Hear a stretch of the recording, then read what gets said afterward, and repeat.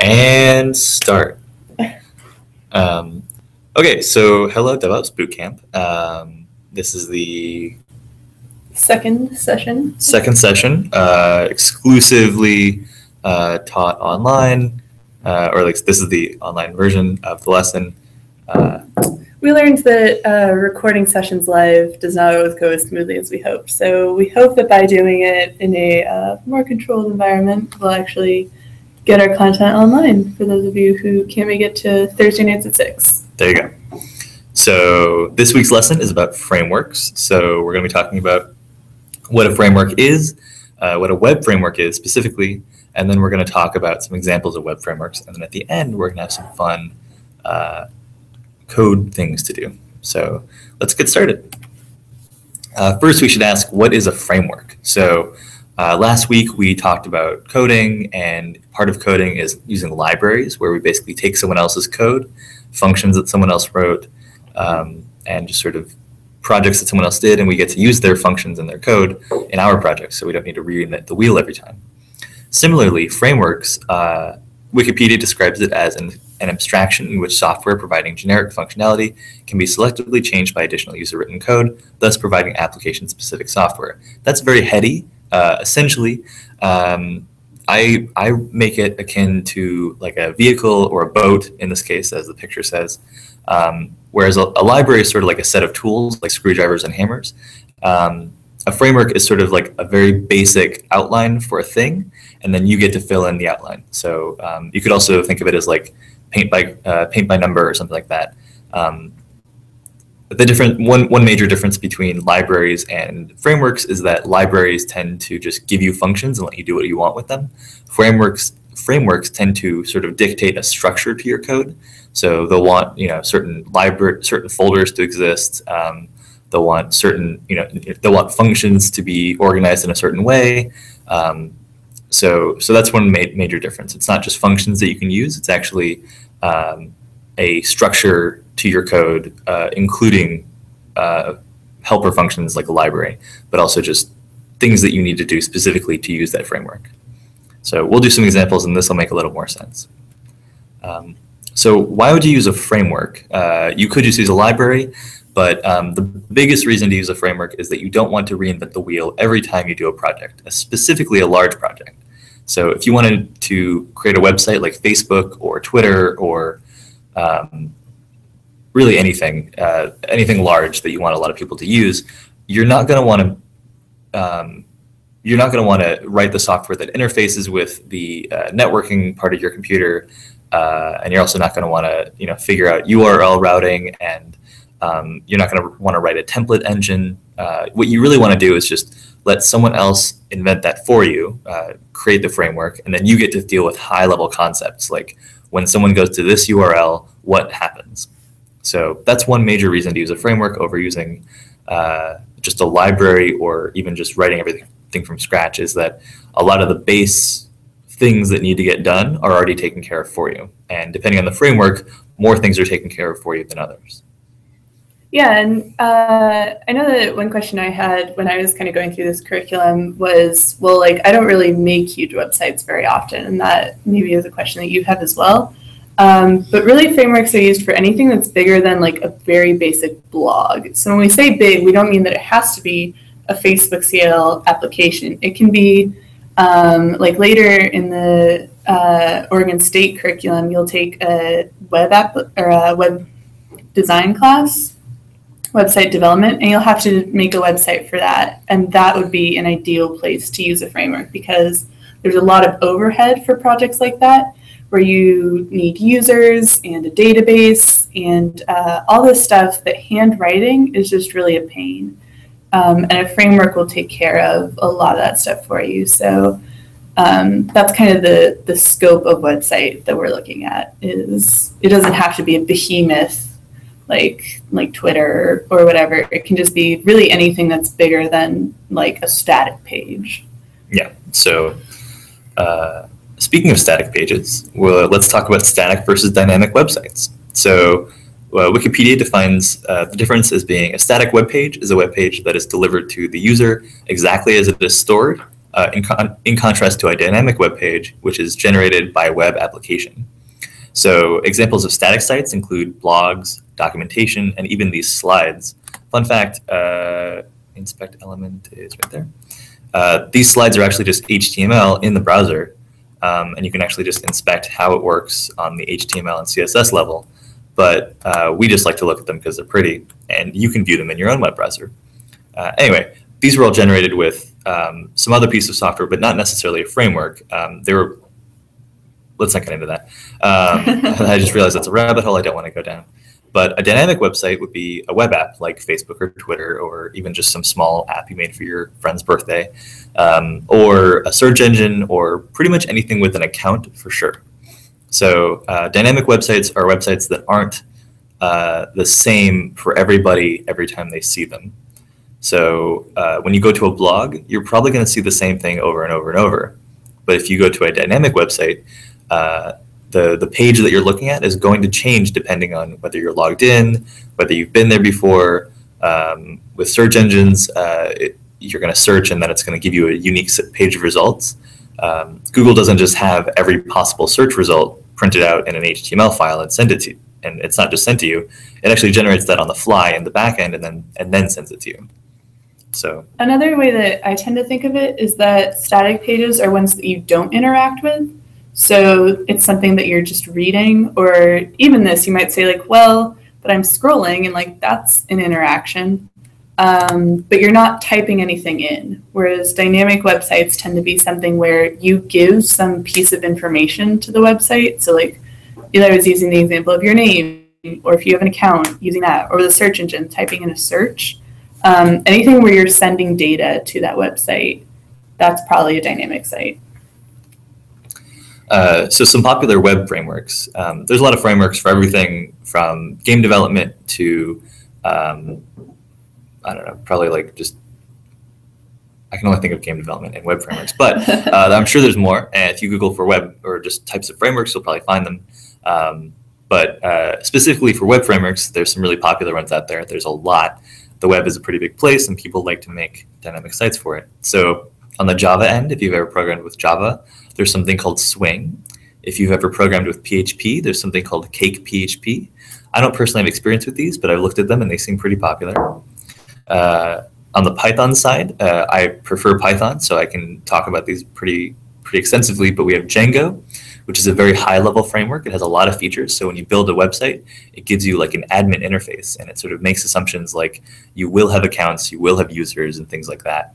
And it's very conducive to that type of web application. Flask is much more lightweight. You have to build everything yourself for the most part, so it gives you a lot of really nice features to get started, but anything beyond that, you have to build yourself. So it does not include admin interfaces, but it does include, we'll get into this later, templating engines and URL routing. So on the Ruby side, Ruby is a very popular language. You have Rails, which is sort of analog to Django. It's very heavy, it has a lot of features that are very useful. And then analog to Flask is Sinatra, which is very stripped out, very basic, but it takes care of a lot of features for you. So it would be a pain in the butt to write. On the Node.js side, if you're a JavaScript person, we have Express, Koa, and Happy. These are all pretty different. Happy looks the most different from the rest that we've seen. It doesn't really treat web pages as code. It sort of treats them as something different. But if you would like to learn more about these, I really can't speak to most of them.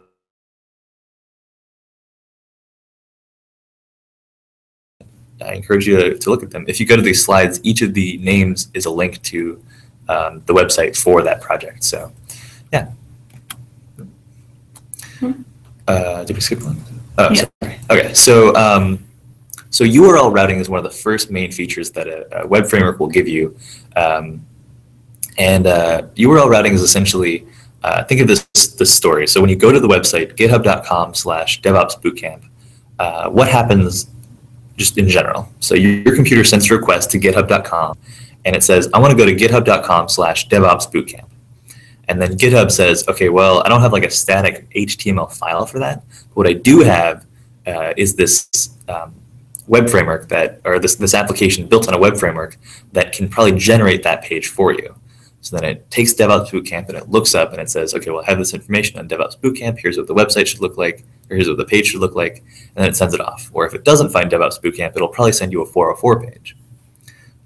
So in Flask, this is very easy. Essentially, you say at app.route and then the endpoint that you want to reach. So if it has angled brackets around it, that means it's a variable. And then within this function, you can treat this as a variable. So say you wanted to go to slash myface, and then in your function, you can specify myface as like a variable that gets sent to a template or something.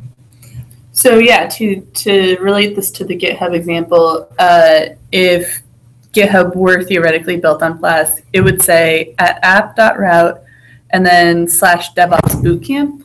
And then it would have some function that would tell GitHub how to render the DevOps Bootcamp page, if that makes sense. Yeah. So in the function. So this last part of the URL is what would go in this little, like Eli said, it was an endpoint. And then the def render function, that function will tell the application how to render that page. Sure. So in this section, the do stuff section, there's a lot more code here, but it might say something like, take the name, look it up in the database, return all the information we have on that organization, take this other information, plug it in here, do certain lookups, and then at the end, return the web page that you eventually see, which is just HTML. Another thing we're getting to is something called templates. So who likes Mad Libs?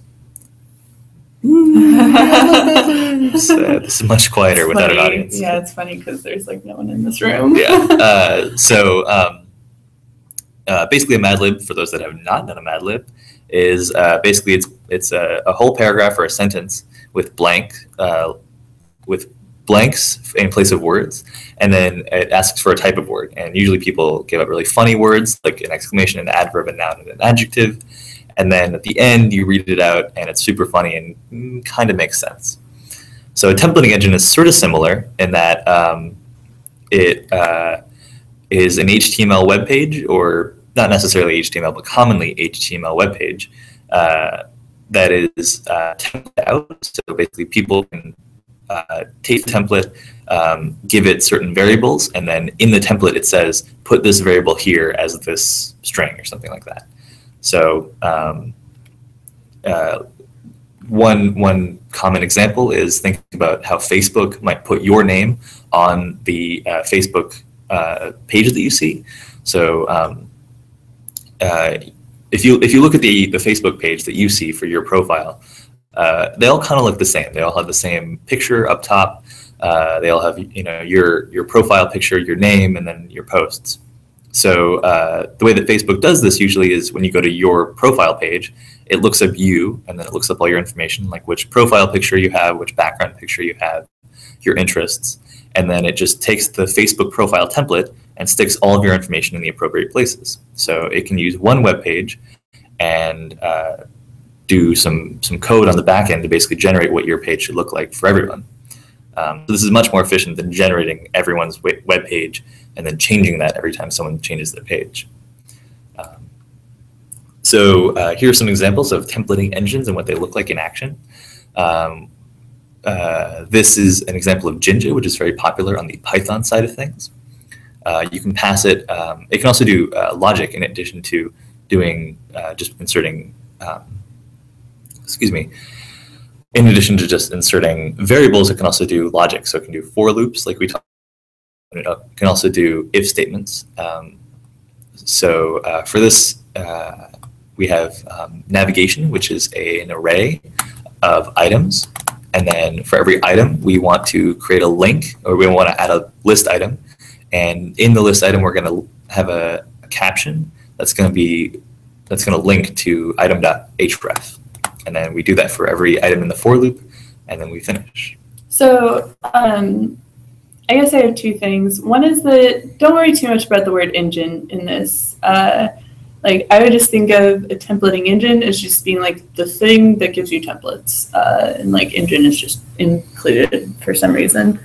And another thing is that with these like item.href or item.caption, we don't want to get too far into data structures right now, but basically what that's saying is that the item object has two attributes, one of which is called href and one of which is called caption. So basically the item, like, you can almost think of it as being like a person, and that's its way of saying, like, I know that this item has brown hair and blue eyes and is 5 feet tall.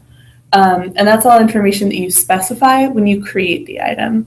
So we'll probably get into that a little bit further down the line in DevOps Bootcamp, but just know that the item.href isn't coming from a magical place.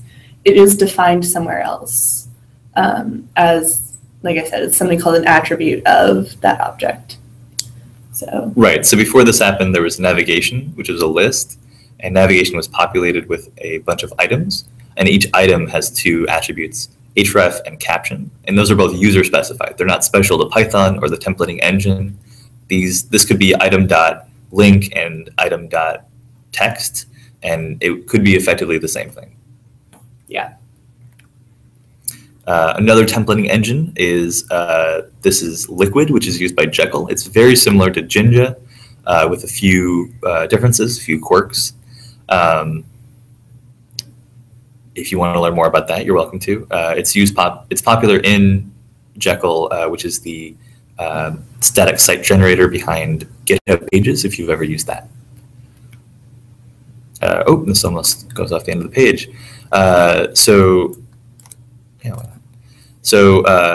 didn't accomplish anything. So a few other examples are eRuby, which is embedded to Ruby, and this is sort of similar to the previous ones, but it's my understanding is that it's a little more extendable in that you can just embed straight Ruby into your template, whereas the other two I think are a little more limited. They have special features that are implemented, but this is just Ruby within a template.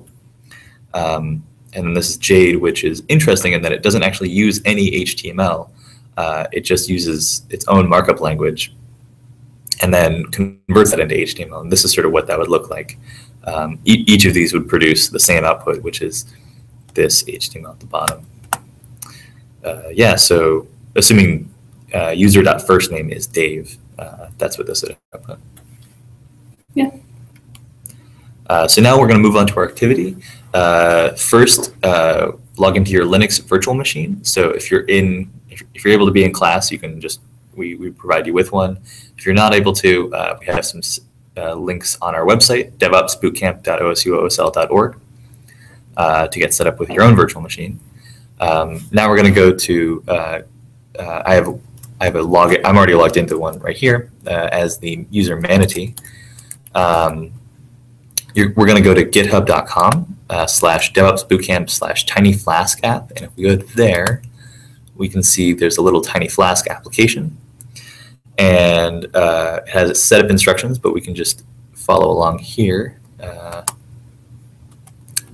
So you're going to go to that application, and then you're going to clone the repository, and then you're going to follow the directions in the README.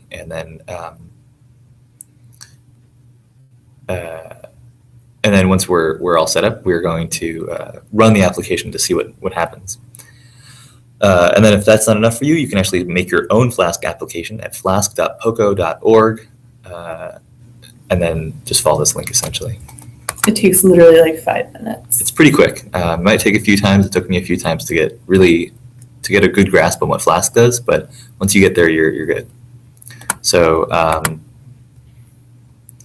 let's go over to this. So I've already cloned the Tiny Flask app. So we're going to cd into Teensy Flask app. And then if we look in here, we're going to open the README. And essentially what it does is it tells us to clone the application, cd into the Tiny Flask app, or Teensy Flask app, and then we're going to create a Python virtual env. Once we've created the virtual env, we're going to source it, which basically means we're in the Python sandbox. And then we're going to install the requirements. I'm just reading off what goes on here. And then we're going to run script.py. And then it's going to tell you that it's running on 127.0.0.1 8080, but because of the configuration we have, it's not going to be running on 8080 for you. It'll be running on 80 something else. So it might be 8081, 8092. If we gave you a virtual machine, if you're running locally, it will actually be on 8080. So let's go back to this.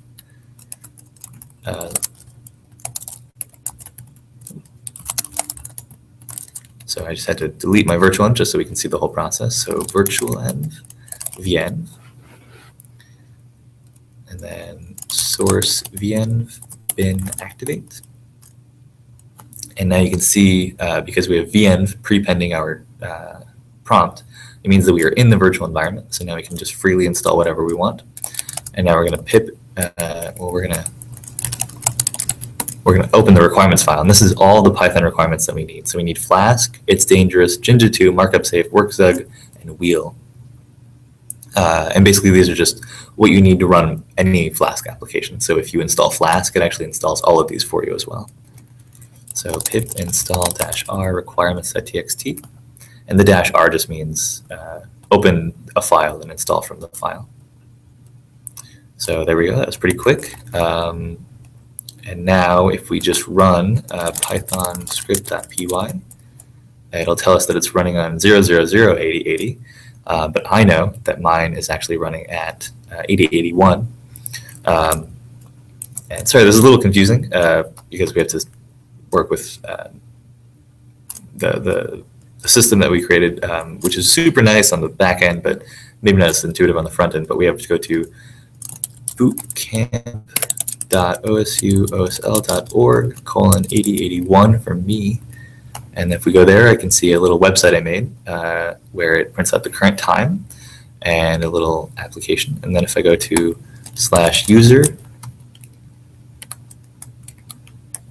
/user/Dave, for instance, just any name, it tells me, I'm sorry, Dave, but I can't do that for you. And then I have a little broken image, but we're working on that. So let's look at the code that's powering this. So if we open, let's open it in Vim. If we open this application, we can see first we import Flask, and then we also import datetime. Actually, we don't import Flask. We import Flask, send file, URL for, and render template. And these are just Flask specific things. Man, that was hard. And if you look at the getting started guide on the Flask website, you'll find all of these. And then we create our application, which is just an instance of the Flask object. We'll talk about objects later in a later lesson. And then for fun, I created this dogs array, and you'll actually use that when you implement your own feature. Spoiler alert. This is that URL routing we were talking about. So when you hit the / endpoint, which is just the home page, it's going to call the index function. Effectively, it's going to call the index function. And then it's going to say, it's going to create the URL for x.gif. And then I think that might be what's broken. Anyway, it's going to establish what now is, like what the time right now is. And then it's going to return, it's going to render a template. It's going to render the index.html template, and it's going to pass it. It's going to render the index.html template, and then it's going to pass it the variable time, or it's going to pass it the variable now as the variable time. And we'll open a template soon and see what that looks like. And the other endpoint I have is /user/username. So this renders a specific page /user, and then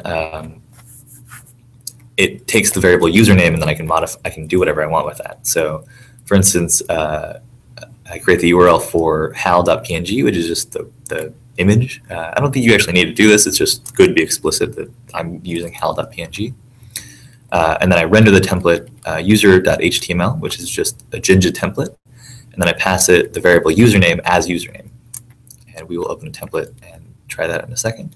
And then at the bottom, I have, if I'm running the script, I run my application on port 8080, and then I also set debug to true. And debug is really nice because I can basically, I can go to like /users, /xdf. Basically, if I break things, in theory it works. Oh, sorry, the script is not running.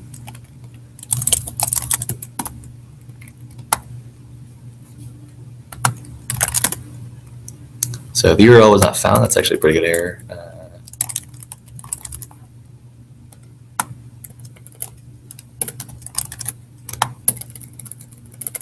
Okay, well, in theory, this should just print out a nice stack trace. So if something broke on the back end, it would actually print on the front end on the website what broke. So that's really nice for debugging purposes. But now we're going to open a template. And all the templates are stored in the templates directory. And we're going to open index.html.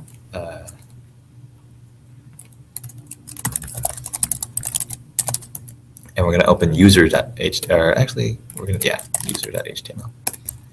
So index.html,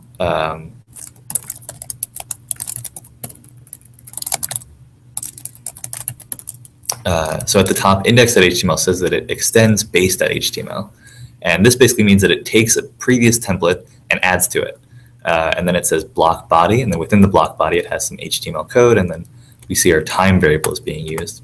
This is really nice because we can extend templates. So say we always have a header and a footer that look the same, but the middle of our website, the main content, is different depending on the page. We can just extend a base template, and then it says wherever block body is, block body end block, it replaces that block content with this content. So if you can see, the block body is the same.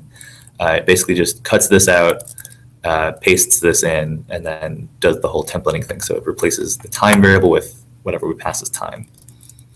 And then same with user. I pass username to this template, and then it replaces I'm sorry, username, but I can't do that for you. And then it should put in this image.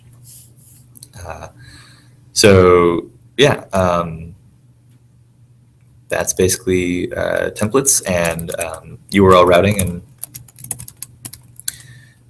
what you should do is open up script.py, go to the bottom, and then it says to do, you should add another endpoint called /dog.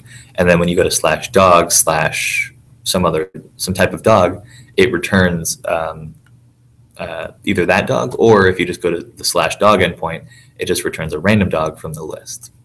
So that can be kind of fun. You can have a little fun with it, maybe include images.